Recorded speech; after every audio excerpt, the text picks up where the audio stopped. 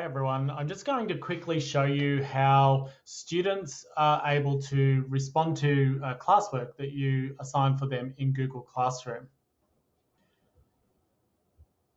So once you're in the Google Classroom and you can see your stream, so I'm in the students view right now.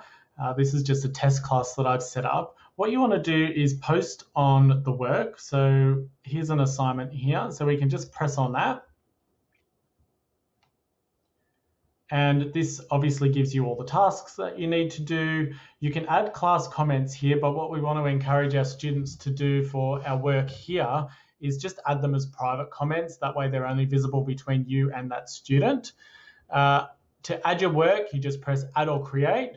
So you can add Google Drive links, web links, files, other things here. So you would ask your student if they're uploading a file, for example, a photo, you might just get them to add it as a file just here.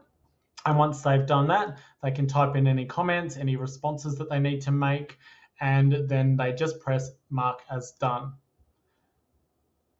Right? If you haven't attached anything, you'll get a little error message here. And if you want to continue, just press mark as done. And for your teacher view, that will show that that work has been turned in. All right. So hopefully that is of use to you. So if you need any other information, please let me know in the comments.